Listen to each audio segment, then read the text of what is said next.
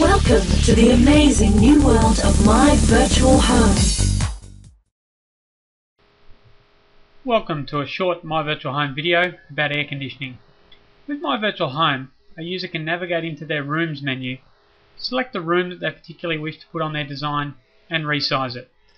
When you have the room dimensions correct for the size of your room, you can go into the measurements here and place a north marker. Placing a north marker will enable you to set the sun where the sun should reside for your particular design. As I scroll down in my menu here, you can see I've selected Brisbane, Australia. I could just as easily change that to another state, another country, or put in the exact time of date and year in our advanced lighting system as well. This will impact on the sun and which walls the sun is actually shining on. You can see because we've paused there, MyVirtualHome has added some windows. I'm going to delete 2 of those windows, 3 of those windows, and keep 1 of them. What we're interested in here today is if we click on the floor, and we click over here on our plugins tab. It then brings up the plugins that are available for the room, in this case Panasonic air conditioning calculator. Clicking on that, we can select where we live, we can select whether we want heating or heating and cooling, we can select the type of insulation we have, or if we don't have any insulation, we can select the number of people that are normally going to reside in this room, and any electrical equipment we have in the room. So if you've got a plasma or something like that, that may impact, and we're going to be able to pick that up automatically from the software as well. We can then say calculate, and it comes up with the right size calculation for that particular room.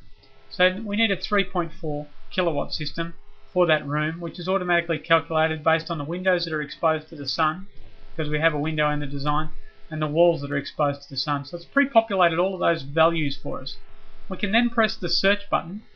Pressing the search button, it comes up with the options that are available for us. I can click on the top option there and bring it into my design.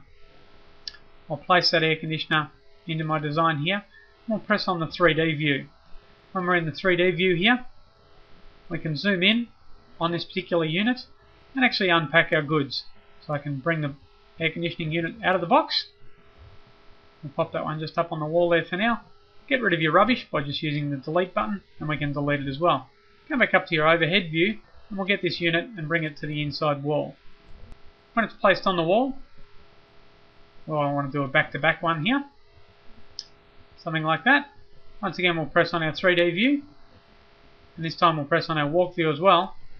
We can come inside our design and place the air conditioner where we particularly need to. Let's say we want to place the air conditioner in that place there.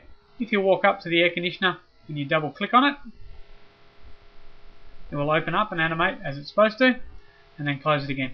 All the information is on hand about that air conditioner, what it's going to do for you, what it's made up of, and then we have our search directory at the bottom here where we can find the manufacturer, in this case Panasonic, someone who can supply it for me, someone who can fix it for me, or someone who can discuss it with me, i.e. an interior designer, so on and so forth.